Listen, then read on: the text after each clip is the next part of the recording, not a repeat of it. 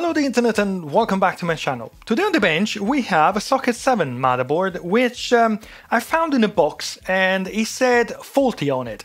Now for the life of me I cannot remember when I purchased this board, where I purchased from, why I purchased it. I can't remember anything about this. When I saw this box and it said faulty on it, I was like, what is this? I honestly can't remember anything about it.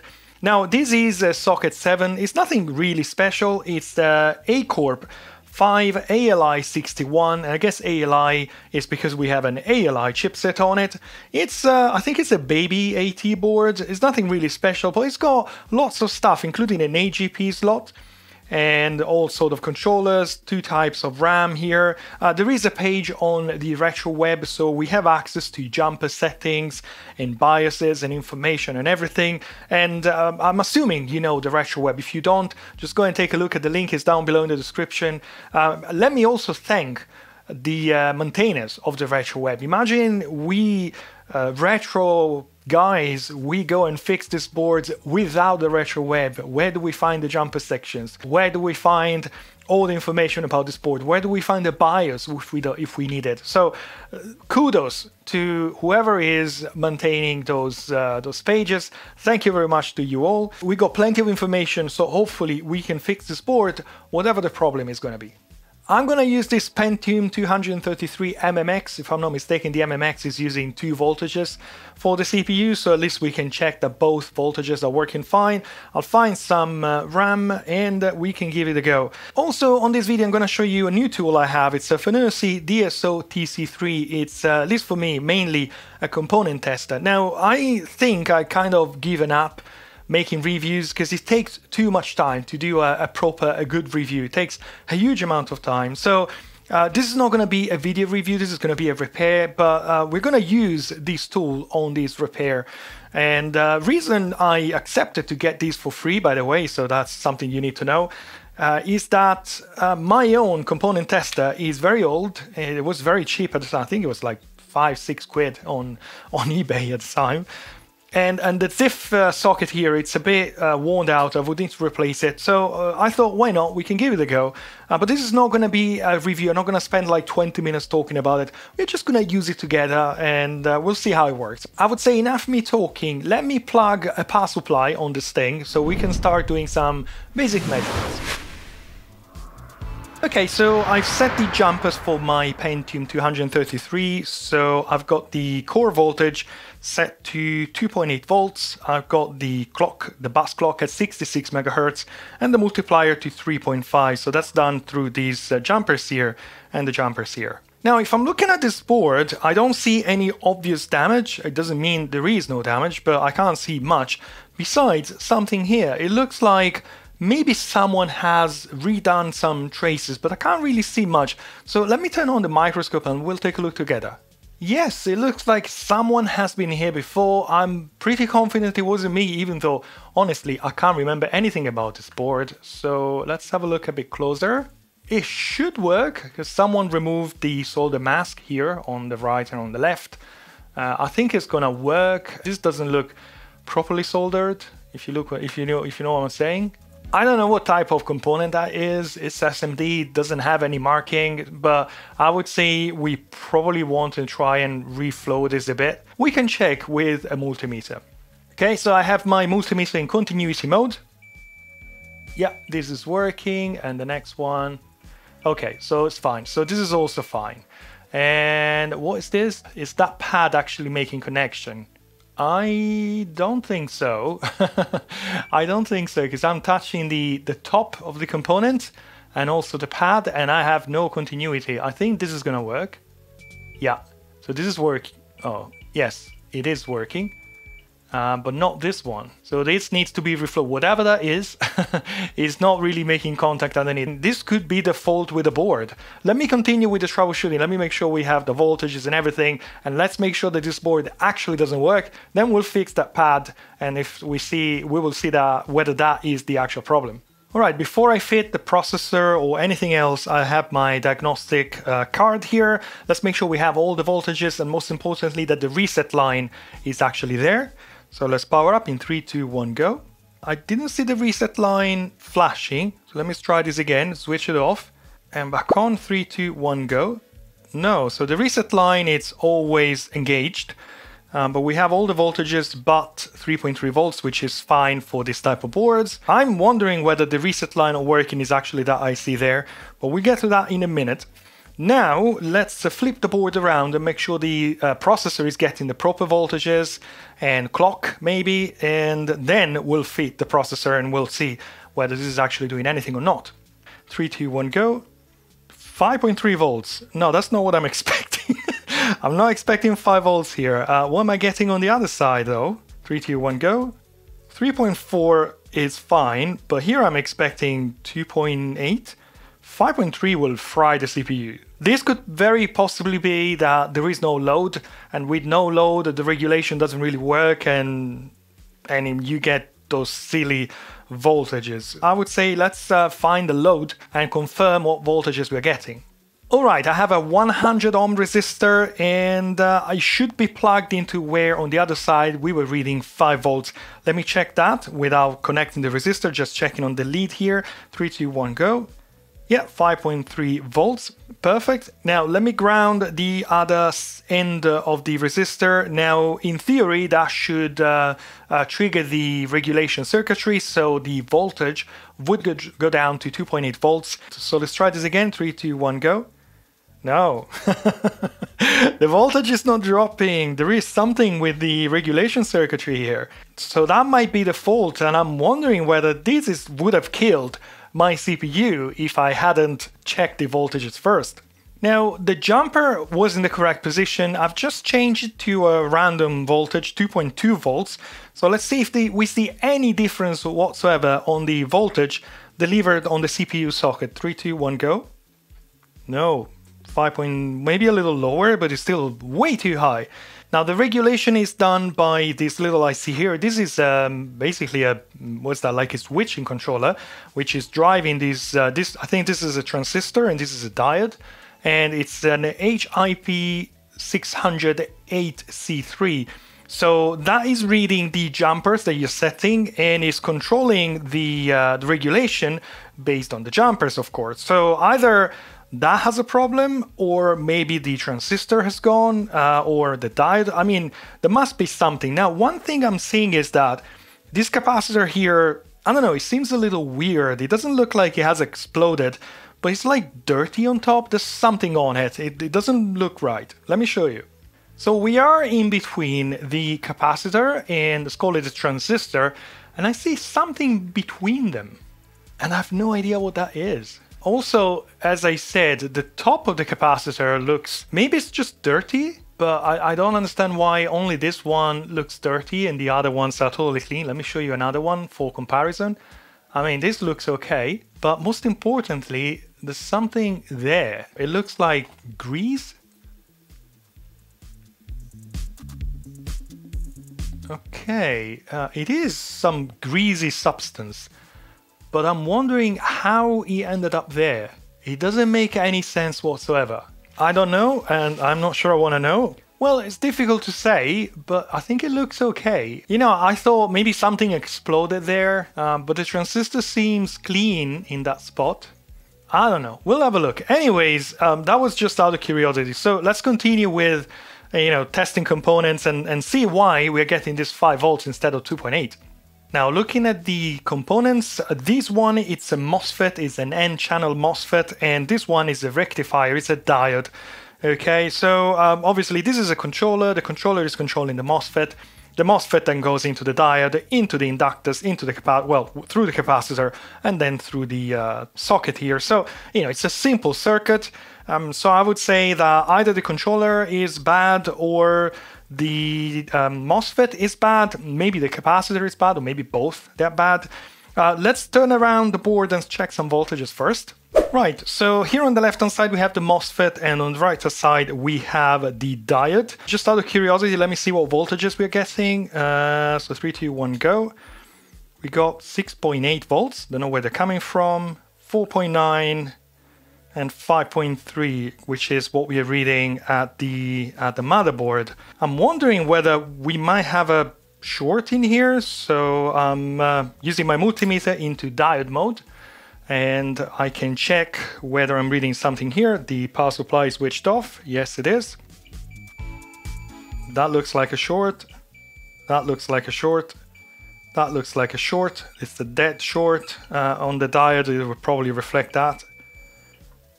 Yeah. And yeah, everything is shorted. Right, so it looks like we might have a problem here. Let me just grab my thermal camera. I suspect it's going to be the Mosfet shorted, but maybe the thermal camera will tell me a bit more. Let's give it a go. All right, thermal camera is out. So let me power up. I'm aiming at the regulation section in 3, 2, 1, go.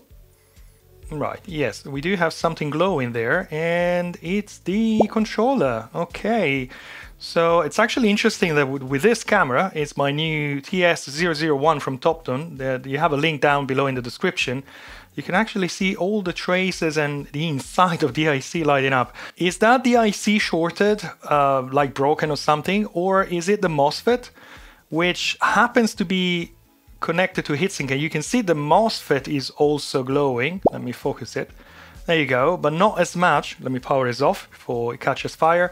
Not as much because it's on a heatsink. Obviously, you don't see that as much as the controller there, but you can clearly see that also the Mosfet, it's also glowing a bit. So let's hope that it's just the Mosfet and it's not like the whole thing, like the Mosfet and the controller, or maybe just the controller, because I think the Mosfet is kind of, you know, it's a Mosfet, so it's easy to find. The controller might be a bit more complicated, but we shall see. So I would say to continue here with the diagnosis, we need to remove the Mosfet first, and that will tell us whether the Mosfet is gone, the diode, or the everything else. So let's remove it first.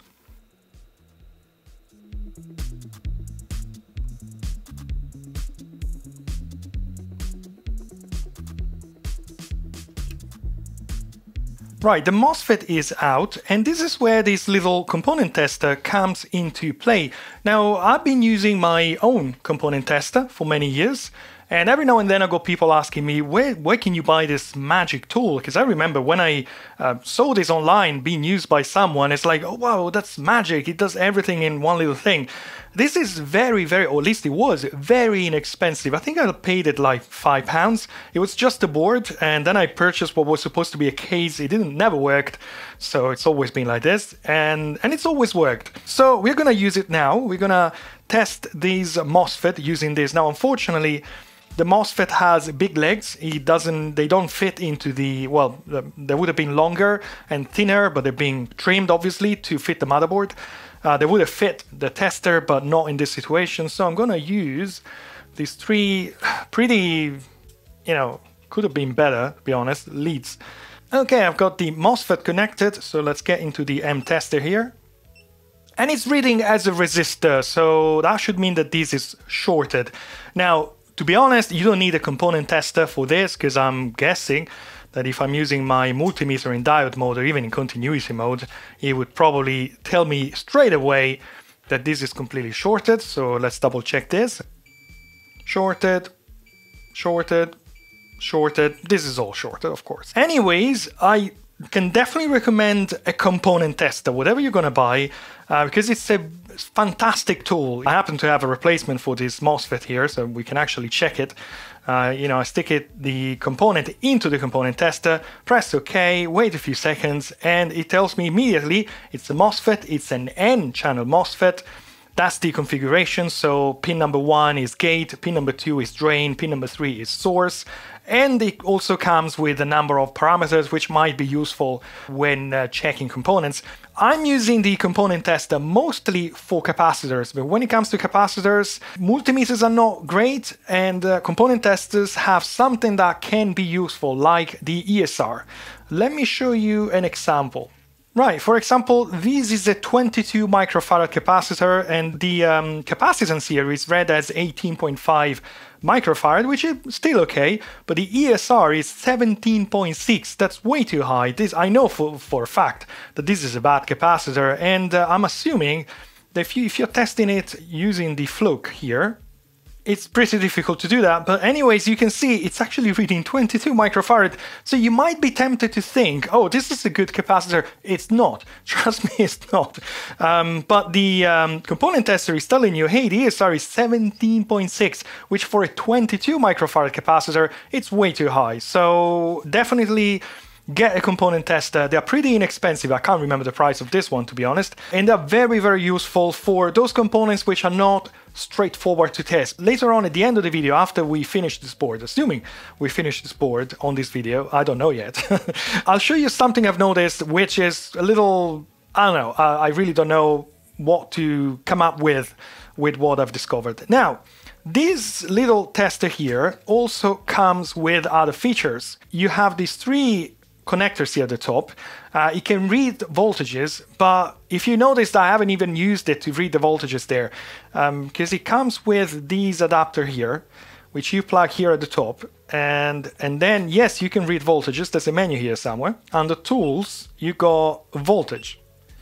There you go, you got this voltage reading there, but the thing is, it doesn't really come with probes. It comes with this. It's a nice thing to have, but I wouldn't use it as a multimeter. But most importantly, this thing comes with an oscilloscope. We're gonna check that later. I haven't really, I played with it a little bit, but I haven't really tested it with voltage and stuff. So once we got the board up and running, I think we can give it a go and check this thing. This thing comes with, I would say, a couple of major limitations. Number one is the bandwidth, which is only 500 kilohertz. Now, 500 kilohertz nowadays is very little. You wanna check the clock on this board, it's gonna be 66 megahertz. So that makes it not the greatest oscilloscope that you can get, if you know what I'm saying. The other thing, obviously, it's a small screen. You know, everything is very limited. Now, it's a nice thing to have, but I don't think I can recommend this as an oscilloscope. And fair enough, we'll test it in a few minutes. But when it comes to a component tester, happy days. And again, check the end of the video for a couple of notes about that. For an oscilloscope, I would recommend you buy an oscilloscope. Or I know there are some portable oscilloscope which are actually pretty good, but tools are not like mobiles or computers. You know, they get obsolete after a few years or even a few months. Tools will last a long time. My Fluke multimeter here, it's great. It will last me a long time and it will work beautifully throughout all these years. My Siglent oscilloscope, it was like obviously a budget oscilloscope, not too expensive, but it's a proper oscilloscope. It says 100 megahertz on it. It is 100 megahertz oscilloscope. So that will last for many years. Before that, I had a Fluke. It was a CRT oscilloscope. It was an analog oscilloscope with digital controls, but it was still analog with a CRT. And it lasted me like, I think 15 years. And I sold it after 15 years at a higher price than I paid it when I purchased it 15 years before. So what I'm trying to say is the budget is yours. You do what you want. I'm just saying that if you buy a good tool, it will last for a long time. They don't have a best before date on it, an expiration date on it. So when it comes to the component tester, I'm happy that this is portable, it's nice, it's rechargeable, and it's got these extra features like you can measure a voltage. If you only have this one with you, you can measure a voltage. There's a signal generator, which is another feature here, generator. This is, I feel, is pretty handy, even though I understand it's not super accurate. It's a nice thing to have. The oscilloscope, I don't know, I'm not sure. But we'll test that in a minute. We've now discovered that our Mosfet is gone. So let's go back on the board and see whether we have a short. No short here. And no short here. That's great. So before I replace the Mosfet, I'd like to try and turn it on without the Mosfet to see whether the controller is like overheating like I was doing before, but I guess we can give it a quick go. Alright, thermal camera is on. Let's turn it on without the Mosfet and see what happens in 3, 2, 1, go. Oh, still, is it probably getting less hot than before? I think it's okay. I forgot to check the temperature earlier on. No, it's fine. It's not scorching hot. It was scorching hot before. I forgot to check. And the software of this camera has a little, well, let's call it a bug. It's still version 0.6, and you can't really read the temperature on hotspots because it's a white character on yellow or white color. So no, it looks fine. I think that's the way it works. So let's install the MOSFET and see if this board comes back to life. And then we still have to fix that pad at the corner. I have a feeling the reset line is not going to work, but that's pure speculation. I'm going to replace the CEP703AL with these, I can't really read it, P3020L, which is a compatible N-channel MOSFET, which means mainly that it has the same voltage and same current of this one. So hopefully that's going to work exactly as the other one.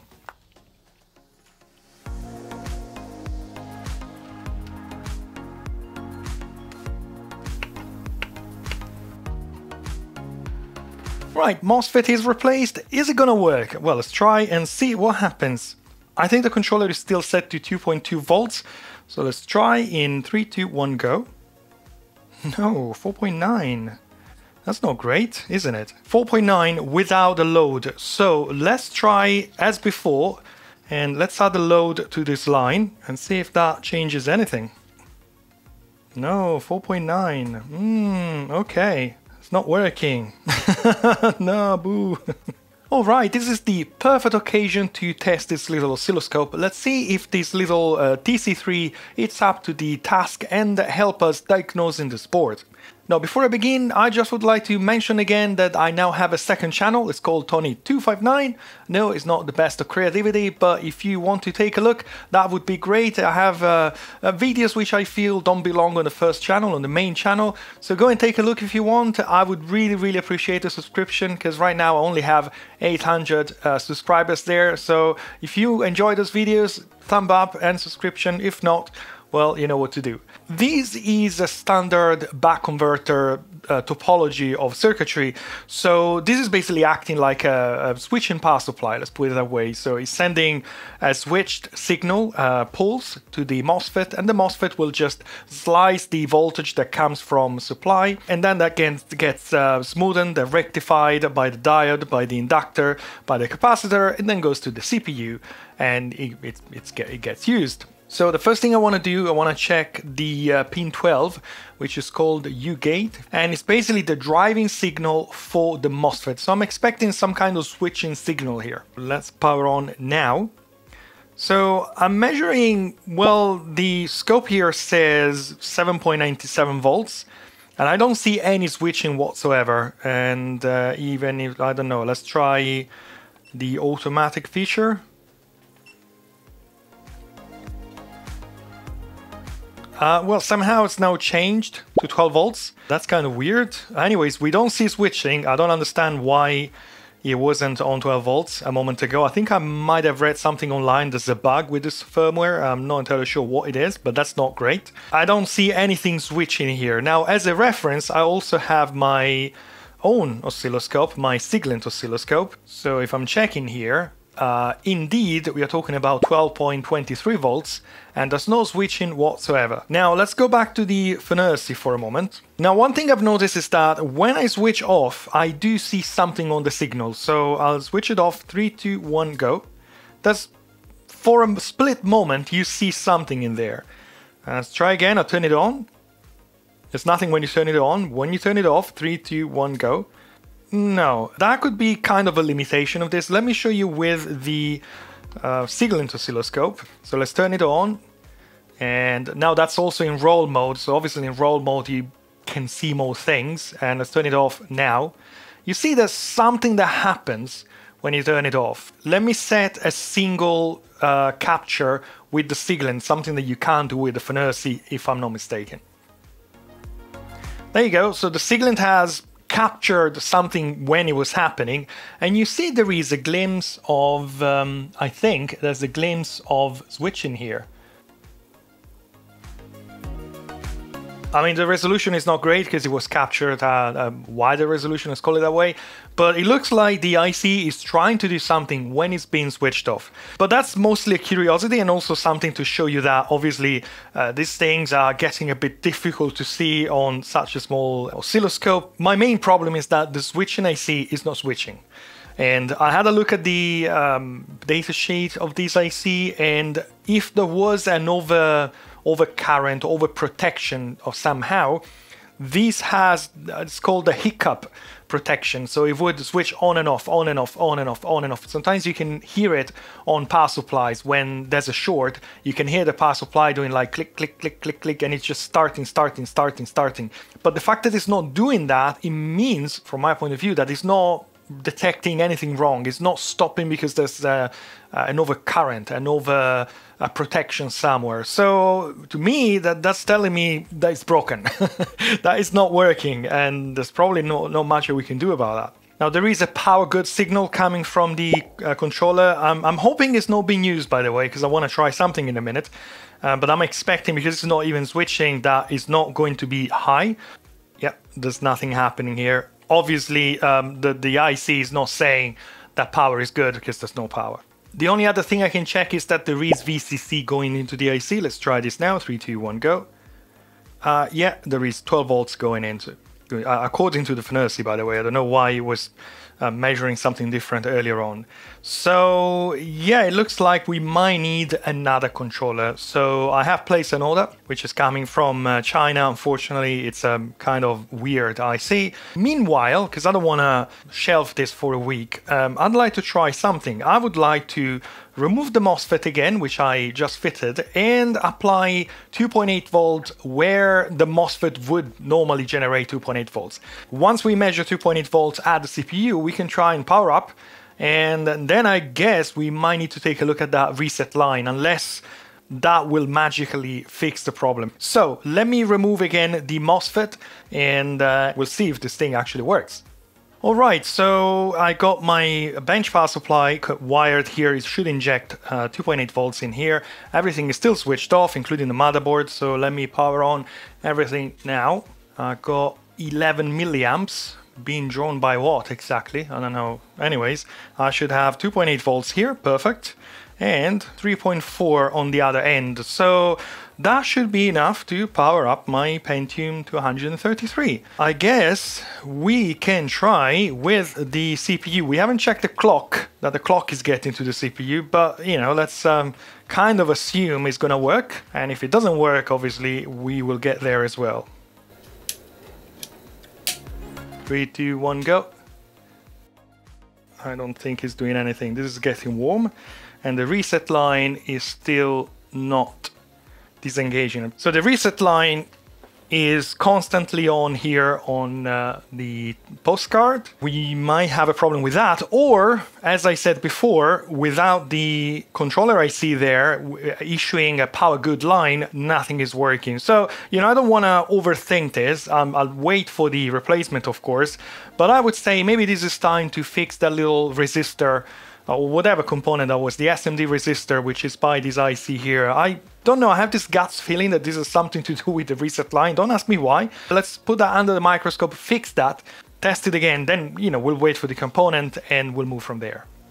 Alright, so this is a simple logic IC. It's a 74F04, it's a hex inverter. So I don't know what the role of it is, and let's see whether I can kind of ascertain what kind of component that white one is. Yeah, it reads 40 ohms, so maybe it's a simple resistor. So let's just reflow it, make sure it's sitting there nicely, it's doing what it's supposed to be doing. Hopefully, maybe that will fix something. I mean, it can't make it worse, can it?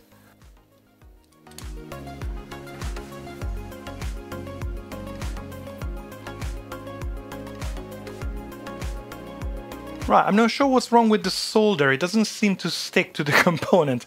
So let me remove the existing solder. Maybe someone tried to use some lead-free or something else. But first thing first, let's try and see whether this component has any label at the back.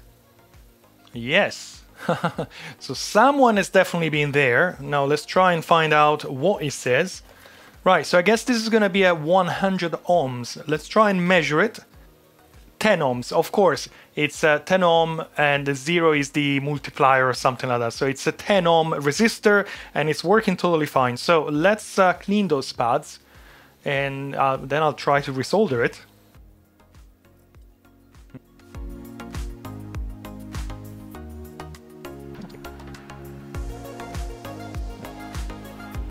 I knew that.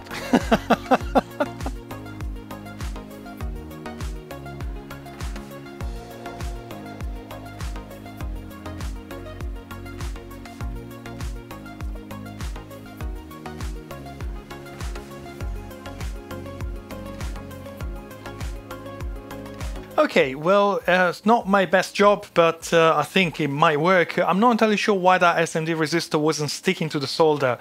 Either maybe the pads at the on the other side were damaged, I don't know. But anyways, it should be connected now. We can actually check. Here it should read 10, sorry, and it's reading 11, it's fine. And then I'm going here and it's reading 11, perfect. So that's working, perfect. I wonder what happened there. It's just physical damage. Let's see if it makes any difference. I doubt it, but that needed to be fixed anyways. That resistor was definitely not making contact before. So let's power up in 3, 2, 1, go. No. And I still don't have... That reset line is still not working. So the only thing I can hope is that there is some kind of feedback with the controller there. And this is also driving the reset line. I do not know, but that's my hope. So I guess I'll wait for the spare part and hopefully that will sort out the problem. Well, a few days have passed and I finally got some replacement ICs from AliExpress. So let's swap the one on the motherboard and hopefully that will fix the problem.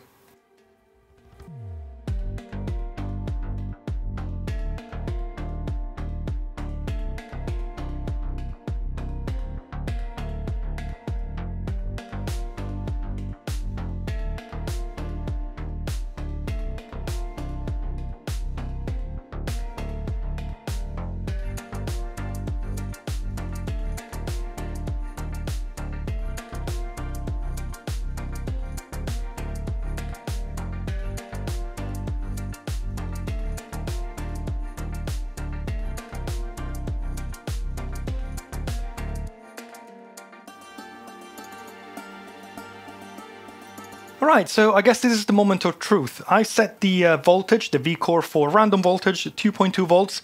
Let's see what we're getting. 3, 2, 1, go. Whoa, 2.2, it's working! Amazing! Right, okay, so we can try the CPU back, I guess. Let's reset it to the voltage that it needs, 2.8 volts, and double check that. That should be 2.8 now. 3, 2, 1, go. And we got 2.8, fantastic. So that was definitely both the Mosfet and the controller. It kind of makes sense and it can happen. So it's time to plug the CPU and see if this thing actually posts. Alright, I got heatsink, video card, post card, which you can't see appreciated, some RAM, and I guess I'm ready to go. I kind of feel optimistic, so finger crossed this is gonna work. Power up in 3, 2, 1, go. No, it's still dead. The reset line doesn't work. The reset line doesn't go away. Ooh. Boo. No. Well, no, it doesn't work. And I think there's no point in looking into other things unless the reset line disengages. The reset line is solid red on my post analyzer, and either there's something with the board or the reset line circuit is not working for whatever reason. Now I'll have to look on how the reset line works on this board. One thing I want to also look at, this board has AT and ATX power supply, and I'm just wondering whether this is somehow waiting for a power on button. Now I don't think the manual has information about that. I can't see much in here. There is a power switch pin here for a button, but if I short it while the board is in a reset state, nothing really happens. So I might need to have a look at that. I don't know what to do now at the moment. I was hoping that the power supply was the only problem.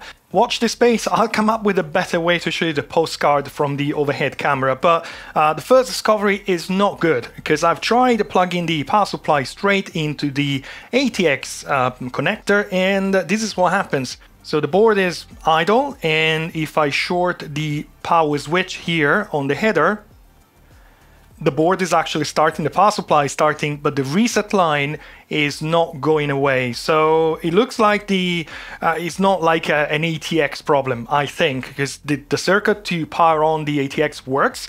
It's just then the reset line doesn't disengage for whatever reason.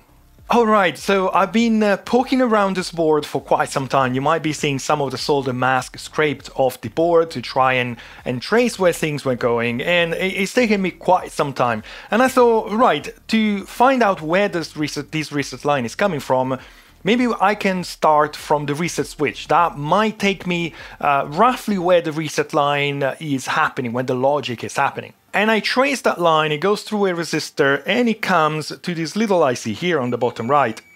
It says 34 ohms, so it's going through a resistor, so that's fine. And as I said at some point, I had this gut feeling that this IC was actually responsible, or maybe involved in the reset line logic. Now that little IC, it's a simple inverter. Whatever goes in, it comes out inverted, which means if you got something going in high, it will come out low, and vice versa. So if you got 5 volts coming in, it will be 0 volts coming out. If you've got 0 volts coming in, it will be 5 volts, or whatever the VCC of that IC is as an output. So the reset button goes into pin 5 and it comes out of pin 6 inverted. And pin 6 goes back into the same IC into pin 9, and which gets inverted again and comes out of pin 8, and it gets lost around the motherboard. I couldn't really find it where it was going. So, you know, that was kind of a dead end. I thought, right, what do I do from here? Now, I decided to go and take a different approach. I thought, right, let's find where the reset line of the ISA slot is going. And guess what? Even the reset line is going to this little IC here. There's gonna be pin 3 and it comes out of pin 4 inverted again. And I found that pin 4 is reaching this via here. And this via here is reaching another via here.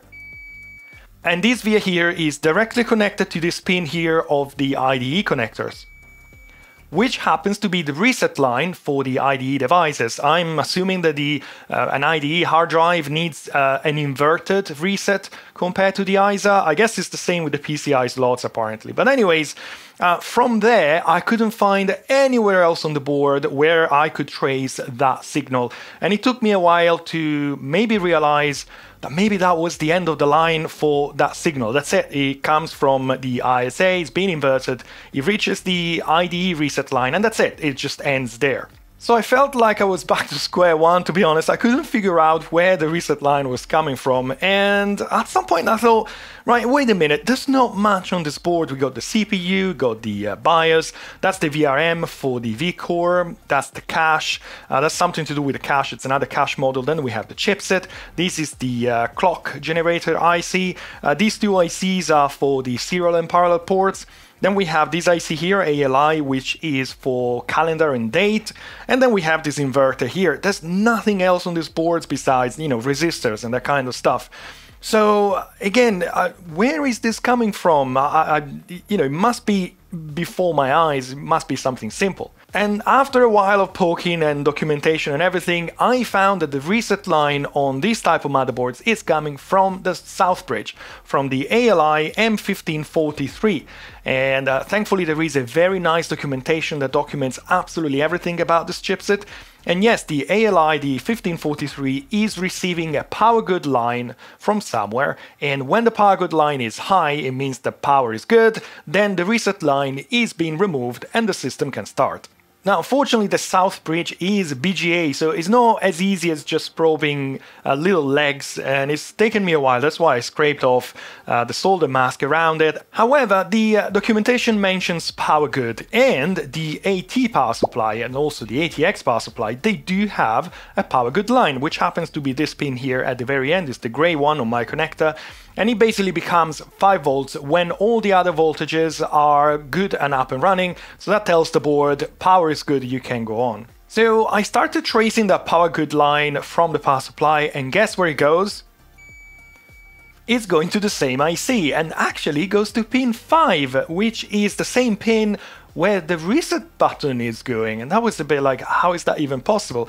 Anyways, as I said before, the reset button is coming out of the inverter, inverted, and it goes back into the inverter, it's being inverted again, and I said that then it gets lost through the motherboard. But now I know that the south bridge is potentially expecting that signal, so I started again scraping off the solder mask from the board, and the power good pad on the of the south bridge happens to be thankfully at the very edge of the IC. I marked it here with this green dot. So I started probing things, and I found that the output of the inverter, which is my power good line apparently, and the reset button at the same time, it comes here to a trace which I can see seems to be going straight to the power good pad under the BGA. So that makes sense, and I think it also explains the behavior of the reset button. The reset button is basically bringing down the power good line. So the south bridge, when you push the reset button, the south bridge at some point is reading like the power supply has failed. So everything stops until power good is going back up. So I thought maybe we have a bad power good signal, and I'm probing the power good line out of the inverter. There is a 0 ohm resistor, and then I'm assuming it's going straight into the south bridge. And when I power up, 3, 2, 1, go, I'm reading 3.5, which is like, okay, it's kind of weird. It's 3.5. I would expect like 5 volts and not 3.5. However, computer guys from the RetroWeb Discord server, thank you very much, happens to have exactly the same motherboard, and he was kind enough to take it out and take some measurements for me. And he told me that the power good line out of the inverter is actually 3.5 volts, and I think then I realized why, because the IC itself, the inverter itself, it's actually powered with 3.5 volts. That's the power going into the inverter, 3.7, and then I guess we have some loss inside. So that's the best that the inverter can do. It's powered with 3.5, so the high signals out of the inverter can only be 3.5. So that's totally normal, unfortunately. Now, the south bridge, apparently, I can't check directly, I can't poke under the BGA, unfortunately, is getting power good line. So according to the documentations, when power good is good, the reset line should be disabled, and that is not happening. Another thing I've discovered is if I'm probing the reset line with my multimeter and I turn on power, 3, 2, 1, go, I'm getting these 2.37 volts. And I checked the other day, it was actually 1.7, yesterday was 2.2, today is 2.7.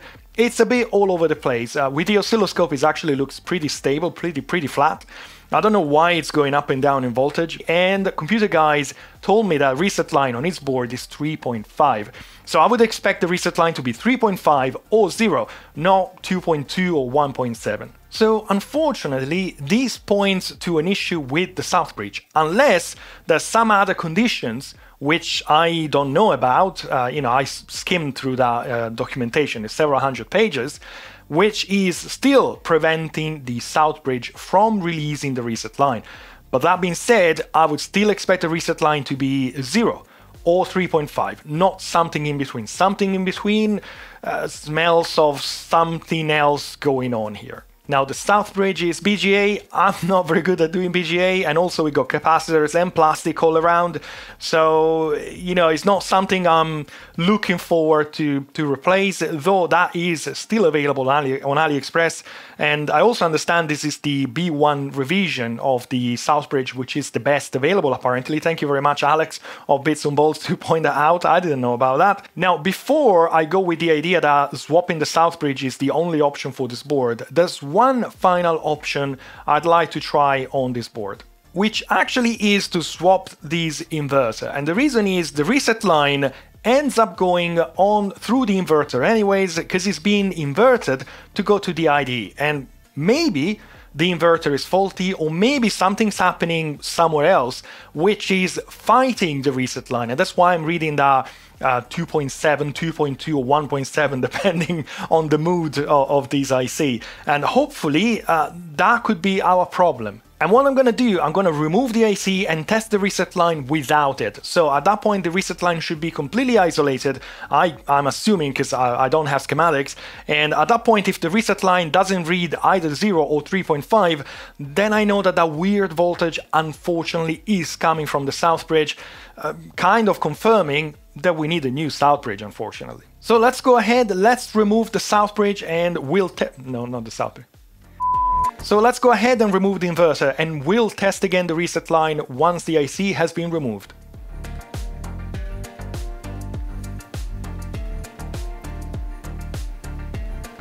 Now let's check what we are getting on the reset line now that the inverter is not on the board. 3, 2, 1, go.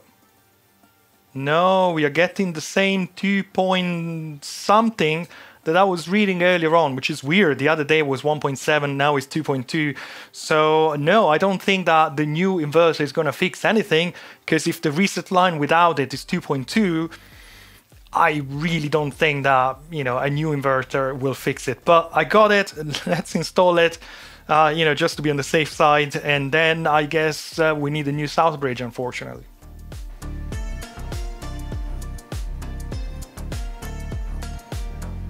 Okay, the inverter is replaced. I have no expectations at all. I'm on the reset line here. Not sure why it's reading 0.3 volts. I haven't turned it on yet, but it's reading 0.3. Where is it coming from? I have no idea. The battery? But anyways, well, that might be a clue for something else. Turn it on, 3, 2, 1, go. No, it's reading 2.3 as before. Again, it was 1.7 the other day.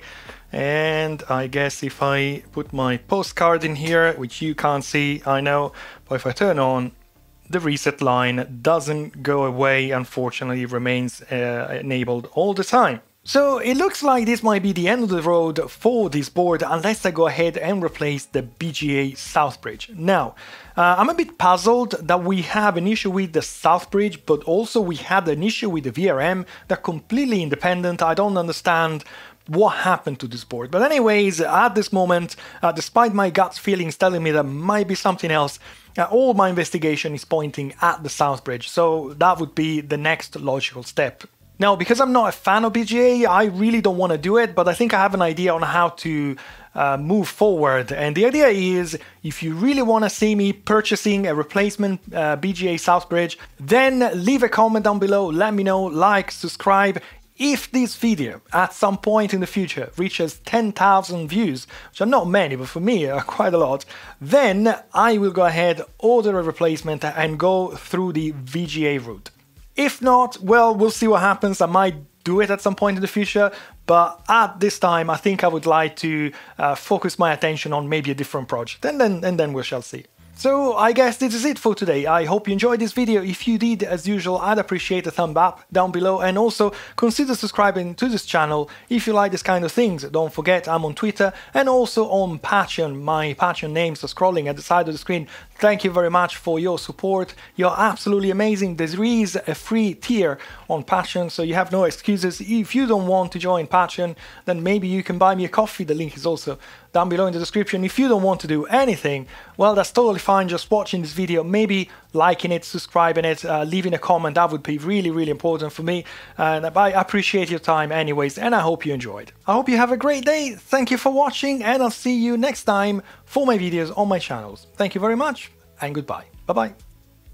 As I said earlier on, I just wanted to show you something that I don't know exactly how to explain about the component tester, because as I said, I got this because of the component tester feature, the oscilloscope. I have my own. I think I'm never gonna use this one, but mainly because of the component tester. Now I have some capacitors here, and let me test them in both component testers. And again, bear in mind that this is no reference at all. This is from eBay ages ago. It was really inexpensive, so I haven't got a reference system, unfortunately. That's what I'm trying to say. Now here I got the same capacitor which we tested earlier on. It's a 22 microfarad, and it's saying 18.8 microfarad. ESR pretty high, 16.3. So fair enough. It means it's not in the greatest shape. Now if I'm using my other component tester, which as I said is no reference at all, unfortunately I really haven't got like a reference tester for this. besides that I'm getting a different capacitance, I'm getting a massively higher ESR, 0.11 kilo ohms. Is that 110 kilo ohms? So it's like 10 times higher than that one. And the V-loss from 0.6 goes to 5.2. So according to this component tester, this capacitor is junk. And I know it's junk, by the way. According to this component tester, it is still junk. It's 16.3 ohms for the 22 microfarad. Is not good, but it's not 0.1 kilo ohms, if you know what I'm saying. This is another example. 10.1 microfarad, V-loss is 0.1, ESR 1.5, more or less great for a 10 microfarad. 1.5 is really great. My other component tester is reading 10.1, fair enough. V-loss 2.2, which is so much higher than that one. And ESR of 16, which is like, no, it's way too high. So I don't know, which one do I trust? This is a 10 microfarad capacitor, and according to this tester, it's actually not bad. V-loss is 0.1, ESR is 0.42, so, you know, from my point of view, that would be totally fine. Now, according to my older component tester, the capacitance is the same. V-loss is now 1.4, it's 10 times higher, and the ESR is 6.8, which again it's massively higher. You know, 0.42 means to me, great, this is perfect. 6.8, I mean, for a 10 microfarad, it's still not too bad, but it's definitely not 0.42 if you see what I'm saying. Now, I know that these component testers are not super accurate when it comes to that, but I wasn't expecting like 10-fold difference when it comes to ESR, which is, I would say, is the main reason I have a component tester, because everything else I can use other tester, probably testing like transistors and stuff, so I don't have to fiddle with my multimeter. I don't know what to make out of it, and I appreciate I should have like a proper LCR tester to come up with a final statement about the accuracy of both these component testers. Don't get me wrong, I'm not saying the FNIRSI is bad and this is good, because yes, I've been using this for many years. I kind of feel it's working well, but I haven't got a reference. Now, unfortunately, I have found online some evidence that the ESR reading of the TC3 is not great. And then I'm experiencing this, and I don't know what to say. Again, unfortunately, I haven't got that tester, the good tester, so I can't say this is good, this is bad, or vice versa. But this is unfortunately leaving me with, wait a minute, I mean, all these components which I've been replacing, because this tester is telling me they're really bad. Now this is telling me they're really good. And I wasn't expecting that. I wasn't expecting one telling me 10 ohm, one telling me 12 ohms. You know, that kind of 20% uncertainty, not 100%, no, 100 times. There's not 100%. So I don't know. Now I don't know. I feel like I need an LCR meter because now I can't trust any of this. I haven't found a reviewer that used an LCR meter to compare the TC3 with a reasonably good quality LCR meter. So I'm just leaving this to you here. Unfortunately, when it comes to myself, I was hoping to use this as my new component tester, and now I'm a bit careful because I don't want to suddenly have all my components to read they're great when they are not. So I don't know. Let me know what you think about it. If you are familiar with this tester, if you happen to have a reasonably good LCR tester, were you able to compare the TC3 to a reasonably good LCR tester, and what's your finding? What did you find? That would be great. If you can leave a comment down below, I can pin it, so whoever is watching this video, maybe they can find something in the comment sections to complete what I'm unable to complete for lack of better tools.